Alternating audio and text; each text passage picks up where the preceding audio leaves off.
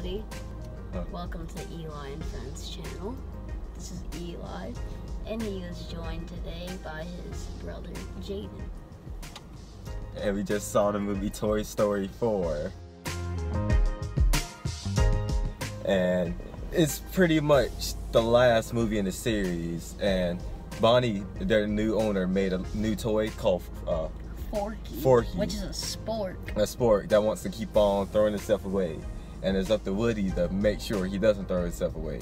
And Woody finds his old love.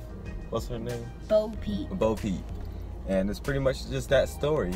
And you want to give your opinion about it first? You want me to? I'll give my opinion. Okay, give your opinion next. Well, this is the second time this year that Disney made me cry in the movie theater. They first made me cry with Endgame. Now they made me cry with this. The ending of this movie, probably the best ending of a franchise ever for a movie.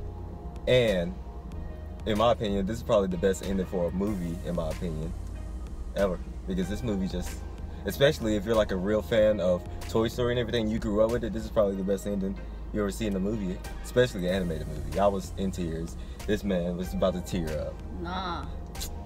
Okay, wow. He was about to tear up, and he didn't even really grow up with Toy Story. So if he's about to tear up, he didn't even grow up. Someone that grew up with Toy Story, you're about to be, woo. And all the toys is good again. Buzz, Lightyear, Woody, and them. I love the new people. Who was the stuntman? What was the stuntman name? Something.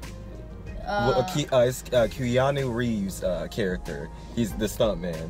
And John Wick? Yeah, John Wick. Wick's the stuntman? Yeah, I love that character. I love Key and Peele's character, Bunny and Ducky.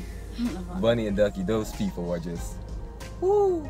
Their post-credit scene, I love the post-credit scene. It's probably one of the best post-credit scenes I've ever seen too. And Bo, I really like seeing Bo again, getting more in depth with her, getting to see the whole entire crew. The animation of this movie. Kaboom is the name of the stuntman.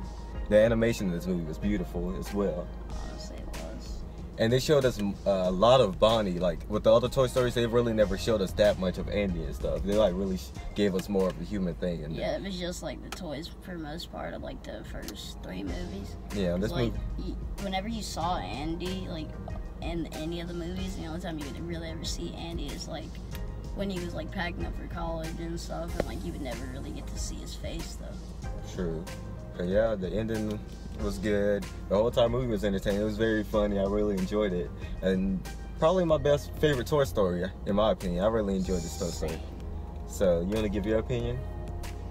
Pretty much just summed up my opinion. Go see. You can also, if you go to an AMC theater, you can get this as well.